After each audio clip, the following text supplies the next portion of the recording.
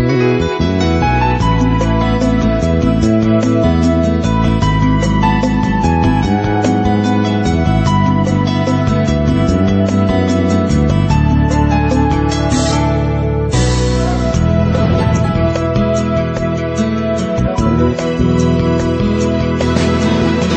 is Lisa Clapier, and this is The Torch, where the torchbearers of humanity share their greatest vision for the planet.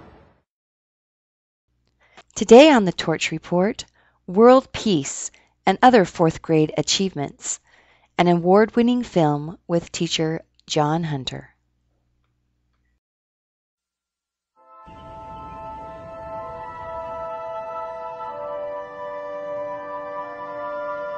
Relationships are important in education. That really maybe even the key to teaching well is the relationship you have with the student.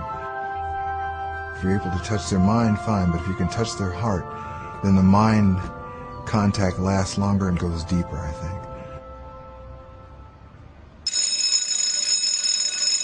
think. Welcome to the World Peace Game. I'm very, very sorry, but you're going to have fun today.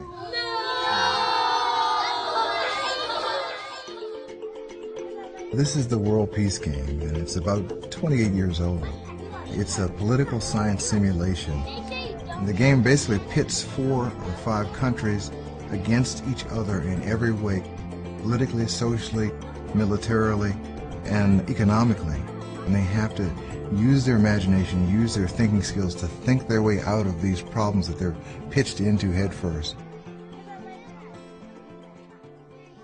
It's a game that makes you think really hard. It makes you really think about what's really going on in the world. What I think is you can't be all about war, and you can't be, again, this may sound bad, but you can't be all about peace. Yeah, not like all like flowers and grassy fields and Solar solar panels.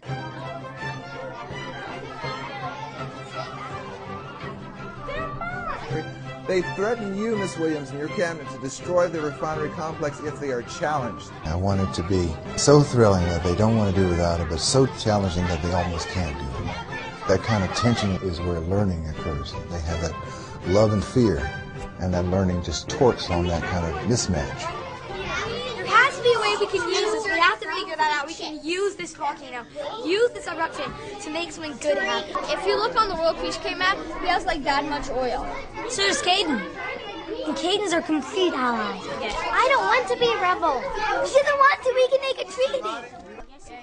I hope that they take away every creative thinking tool, every critical thinking tool they can, and they have the confidence that they can solve any problem, they can deal with anything.